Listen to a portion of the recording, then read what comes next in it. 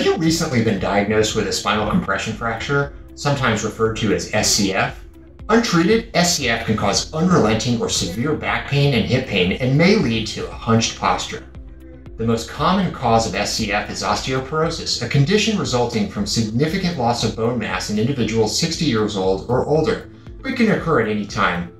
The NSPC network offers kyphoplasty and vertebroplasty, which are sophisticated techniques proven to be successful in relieving SCF pain, strengthening weakened vertebral bodies, and restoring vertebral body height and normal posture. These are just some of the benefits of vertebral body augmentation offered at NSPC.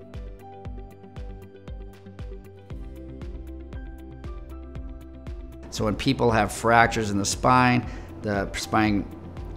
tends to compress, and patients are at risk for what's called kyphosis or spinal deformity.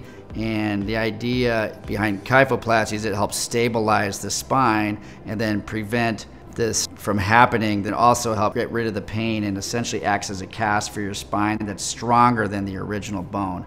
And it's typically a 15 to 20 minute procedure done in the office, and it can be life-changing. If you think you've suffered a spinal compression fracture, you shouldn't delay. Unfortunately, these can progress. So it is important to call us and we will get you in and get you well taken care of.